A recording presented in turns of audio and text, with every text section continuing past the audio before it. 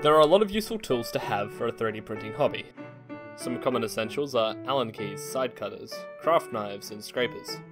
But in today's video, I'm going to go over what I consider to be some slightly less ubiquitous tools that you may not have considered.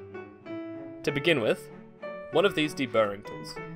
These are used for metalworking to remove the burr from a part you've just drilled or cut.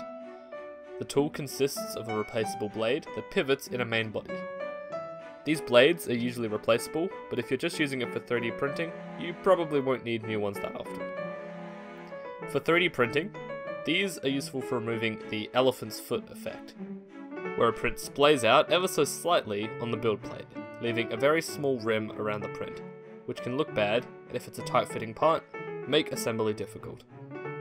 Simply run the tool around your print, and it'll remove a very small line of plastic and clean up the burr.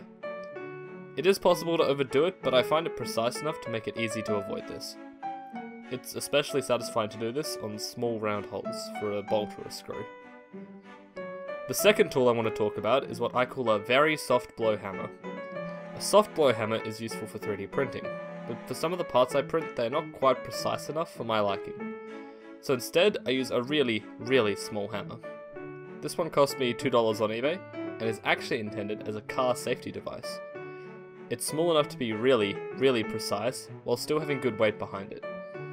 Out of the box it has two metal faces, but I've printed a plastic cover for the pointed face to make it more suitable as a soft blow hammer.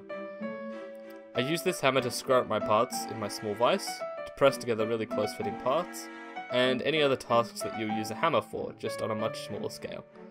And for $2 you can't really go wrong. The 3D printed soft face and the hammer are both linked in the description. Finally, I have a hand drill. It's exactly what it says on the tin. A small drill that you turn in your hand like a screwdriver.